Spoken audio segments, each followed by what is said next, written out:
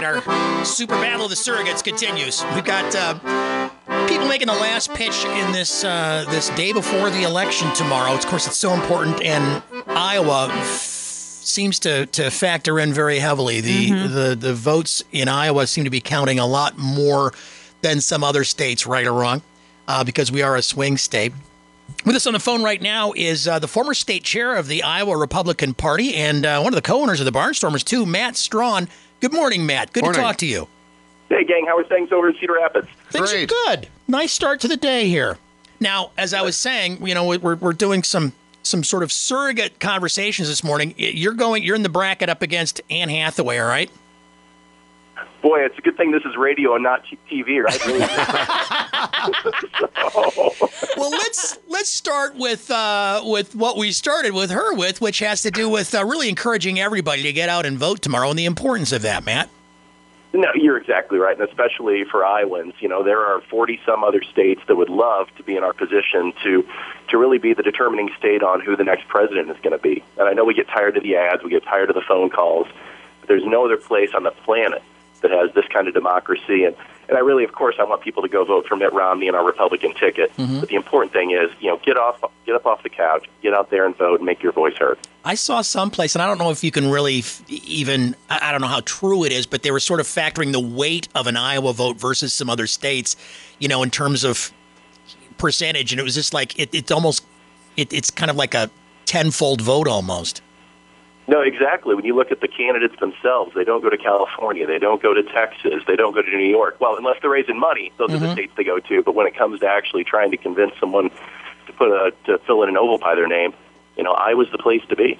Well, go ahead and make a pitch for those who you think ought to vote for Mitt Romney. What is it about Mitt Romney that you find attractive? Why do you think he'd be a good president? Sure, absolutely. Well, I'm a Benton County farm kid, just to the west of you guys over there. And, a couple things I learned growing up on the farm is that you don't spend money you don't have, that there's no substitute for hard work and kind of putting a plan together for the future, whether you're on the farm, whether you're working, whether you're trying to raise your family. And quite frankly, what we've seen the last 4 years of the presidency with Barack Obama, I don't think that tells us where we want to go for the next 4 years. So for folks in Cedar Rapids and eastern Iowa, all across the country, Mitt Romney is somebody that understands how a business runs. He understands that small businesses are the ones that employ two-thirds of Iowans. And I think he's got a plan to start moving us in the right direction. So that's why, even though, yes, I'm the former Republican chair, that's why I'm going around the state, making sure people understand the stakes and really get this country moving again. We need our swagger back as Americans. Mm-hmm. And we really seem to kind of have our heads hung down a little bit. And I think with a Romney presidency, we can do that.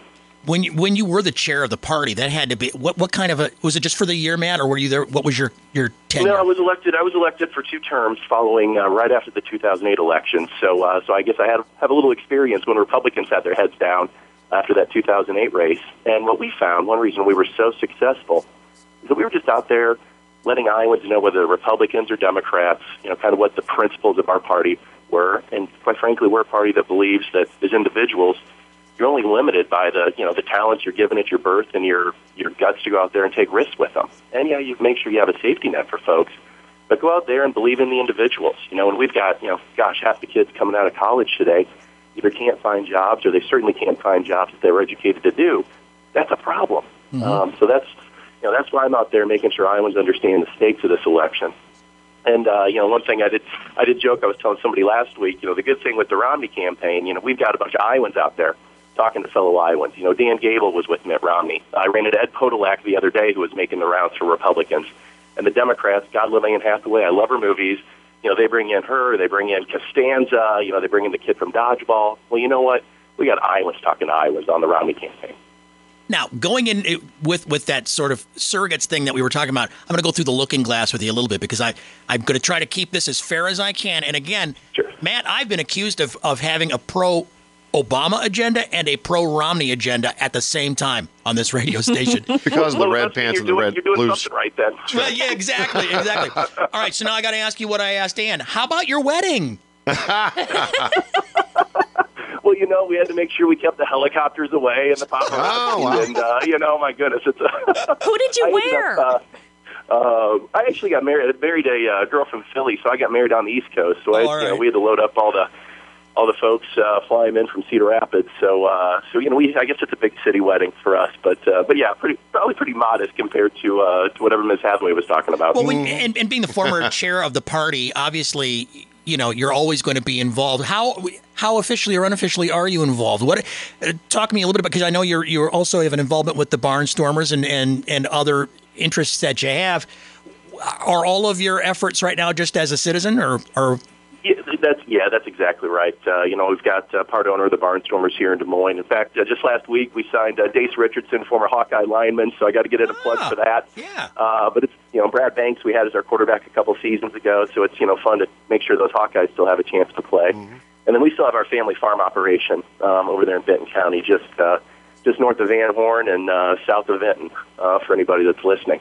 Well, you've seen it. You've seen it all through these years. How do you rate this election cycle from the standpoint of, yes, you even started a little bit with people are tired of the ads and all of that.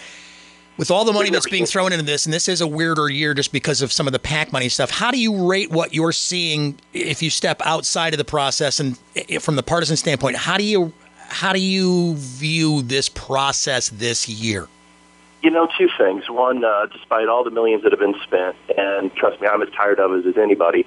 I'm sitting at brunch yesterday here in Des Moines, and there's two ladies at the next table that are still talking about who they're not sure who they're going to vote for. Part of you wants to chuckle. It's like, all right, what more do you need after all the millions of dollars that have been spent and the candidates here? Yeah. And I think part of it is people start tuning it out, quite frankly, when there's all this noise. Mm-hmm. And the bigger problem, I think, long term, take a place like Lynn County with all these ads going on. How does that help somebody like a Renee Schulte or some of those local officials actually try and get their word out when you have all these presidential candidates, firing ads back and forth at each other? It makes it more difficult for local candidates to get out there and talk to the voters. Mm-hmm. All right, well, let's go out with what we started with. As we did with Ann, encouraging people to vote one more time, if you would, Ann. Ann. Matt. That's the first and only time that confusion will probably ever happen in my life. You just got confused with Ann Hathaway. Oh. Yeah, folks, if you want to get the country moving in the right direction, Mitt Romney's the choice. And if you need to know where your polling location is, call our office there on Collins Road, 431-2781, and let's get the country moving again. All right, Matt, we're grateful for your time this morning. Hey, thanks, guys. Have a great one. Appreciate it. That's Matt Strawn, former state chair of the Iowa Republican Party.